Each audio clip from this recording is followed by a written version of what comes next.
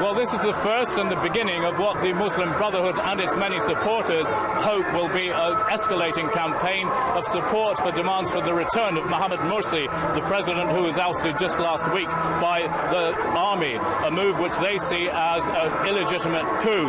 Many of the people gathered here are not actually Muslim Brotherhood people. They are people who are very anxious about the implications of a military coup, about the slaughter that took place just down the road here on Monday morning, when more than 50, perhaps 80 of the supporters of Mr Morsi and his campaign to return to office were killed. So here in the square, this is the epicenter. It is what you could call the Tahrir Square of the movement to restore what these people regard as legitimacy.